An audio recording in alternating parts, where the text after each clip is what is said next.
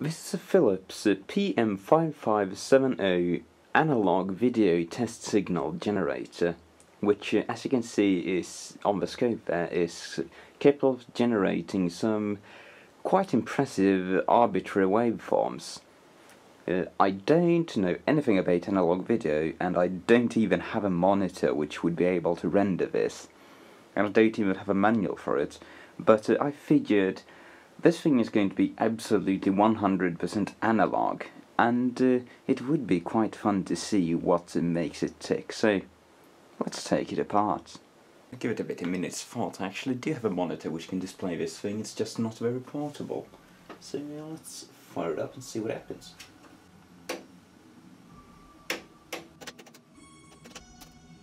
After about enough minutes of playing around with it, we're starting to get something. Lots of mysterious patterns.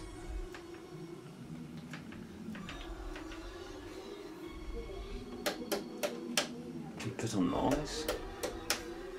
It's really difficult to use this thing without having a manual for it, since it's just got way too many buttons. But these certainly do come up with some kind of test patterns.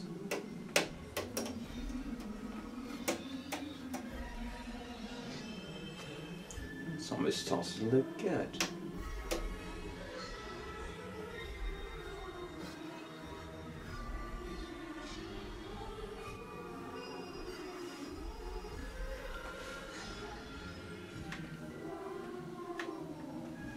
Whoa.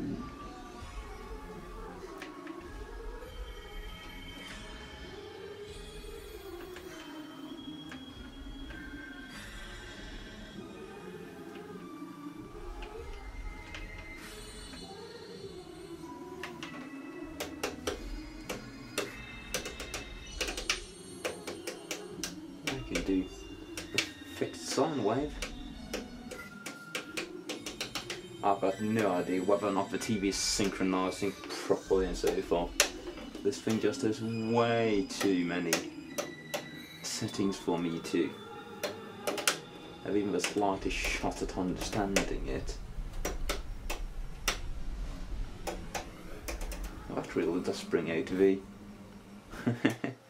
bad analog TV feel now, doesn't it?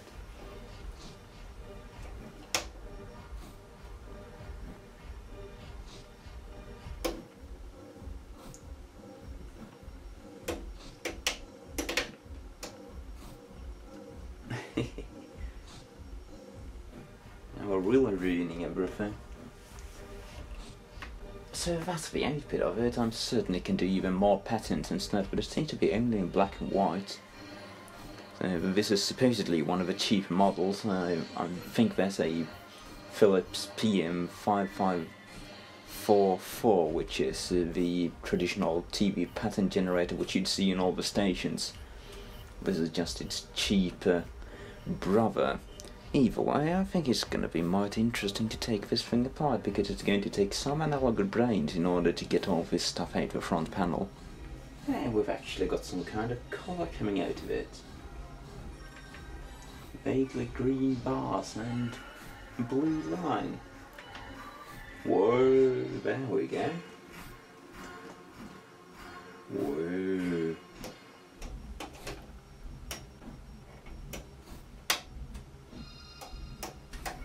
Whoa.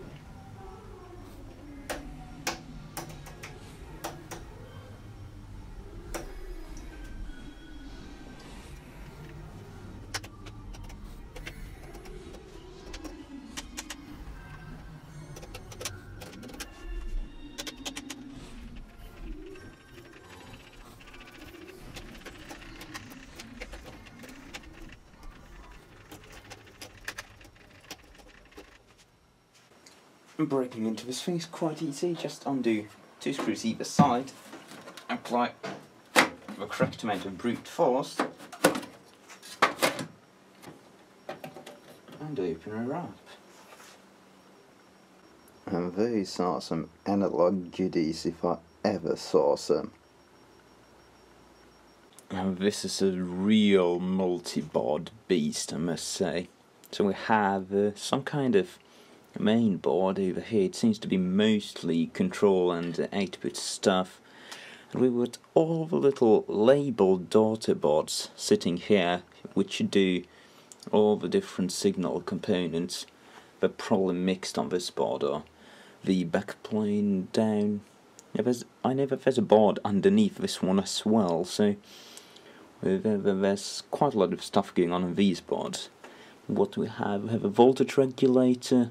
I'll just take this off and have a bit of a better look.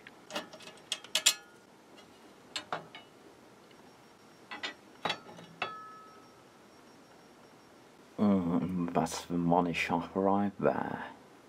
So what boards do we actually have? Well, we have a voltage regulator, external input, signal adder, square wave and matrix, pulse generator, pulse matrix and pedestal, pulse and bar Kramer staircase, staircase generator, sawtooth generator, sign shaper plus marker, triangle generator, frequency control. Just look at all those trimmers.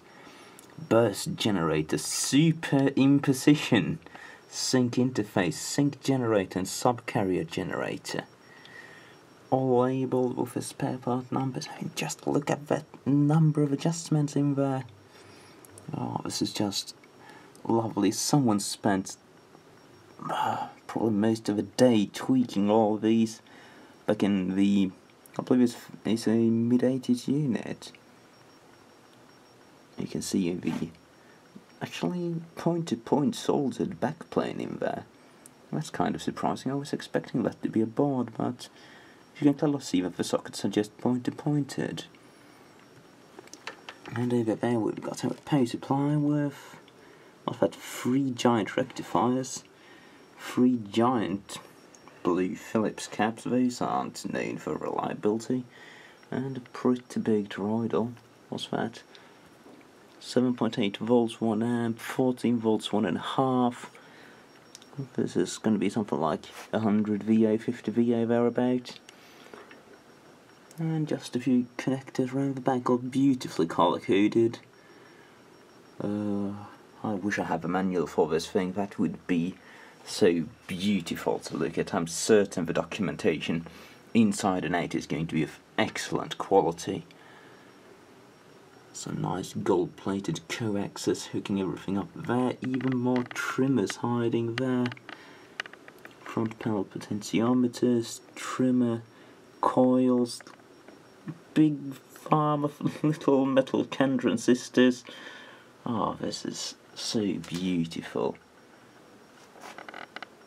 And just look at this beautiful card release mechanism. We just pull these tabs aside and pull the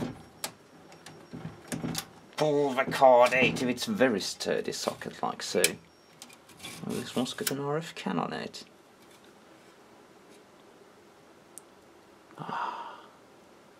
And you can really see the quality of these PCBs when you get them out. Double-sided, properly through-plated, lead soldered. These are just never ever going to fail on you. And to get the underside off, you just unscrew the feet and we should be in.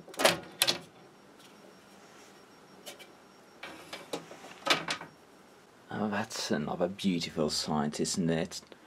There's got to be at least 50 ICs here. They seem to be mostly 4000 series logic, and all of them socketed with no exceptions.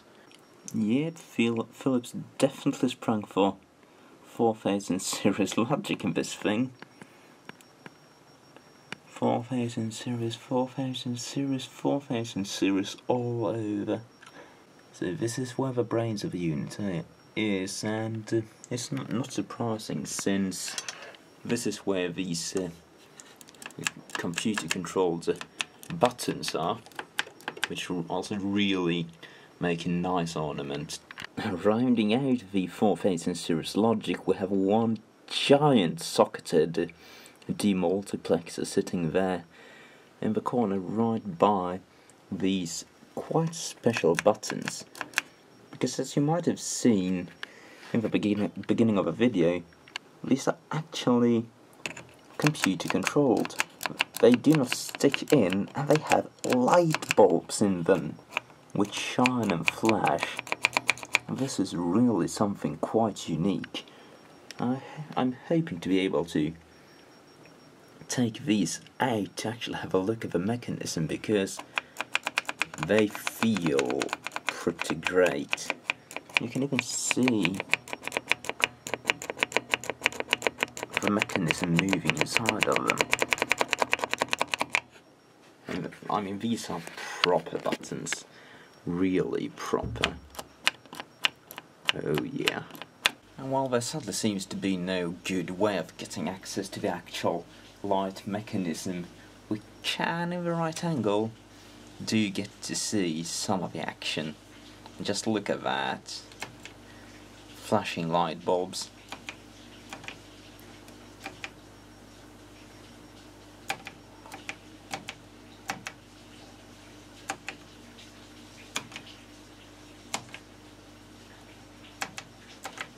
This is just pornographic.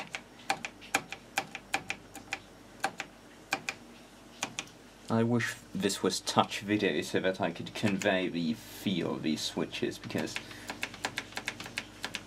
they feel like, the best way to describe them I would say as a fairly heavy linear mechanical keyboard. That's the most apt description I can get out of the top of my head. Knowing that we've got all these little logic circuits making everything happen, because this thing doesn't have a microprocessor, it's all in the logic gate brain here. All the switching, everything which isn't by the analog controls on the front. Oh, it's just such a good feeling, just knowing this thing doesn't run code. You couldn't upgrade the software, and if you tried, and now that it's been on for a while, definitely passes the smell test. And just look at all this lovely point-to-point wiring. You've even got little tiny coaxes running between the slots, and jumper links going straight across. This is so beautifully handmade that it's insane. An all gold-plated contact going to gold-plated fingers on the boards, obviously. That's just a work of art. Someone's put an entire afternoon putting this thing together without a hint of a doubt. And now I realise that I've been quite the idiot in taking this thing apart, because upon closer inspection it's obviously a standalone unit in a rack mount case. Okay, here we go. There's going to be a wild spray of nuts coming out of it since I disassembled half of the rack mount case.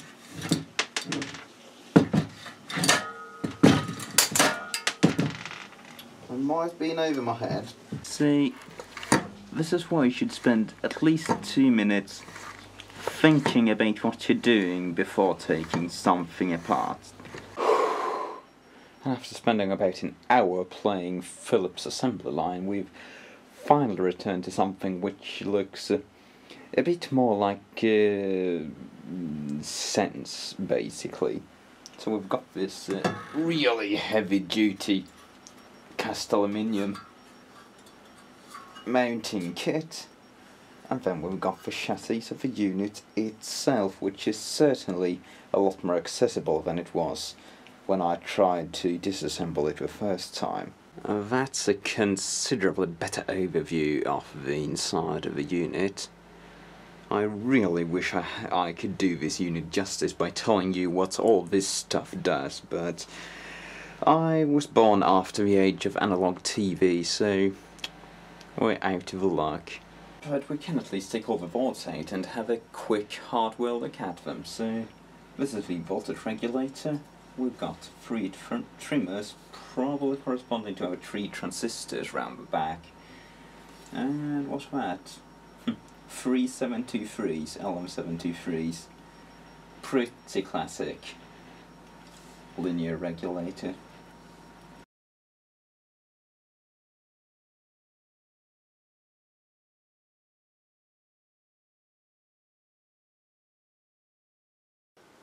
And here's a close-up of a few of the front panel controls. They are dual wipe contact, which seem to be very custom in nature indeed.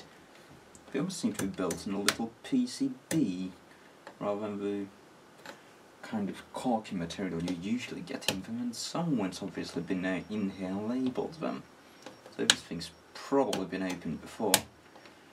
I would not be surprised, since the place where this came from, they tended to do all their own service on stuff, but these are definitely high quality things. Potentiometers look kind of cheapish, but the feel in them is pretty damn good.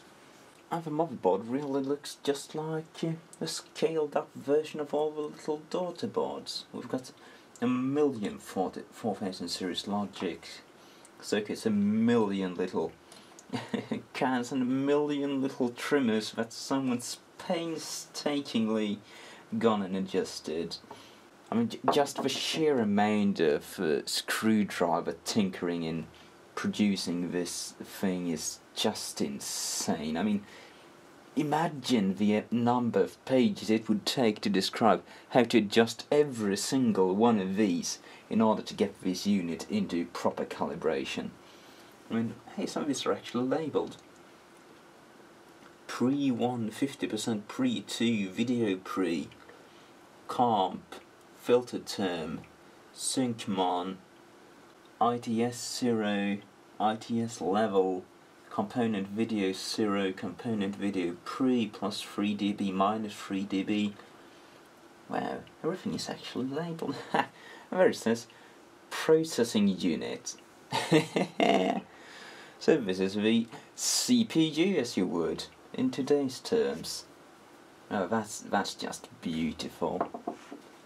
Just look at how they've just kind of refrained from putting any components around the text there.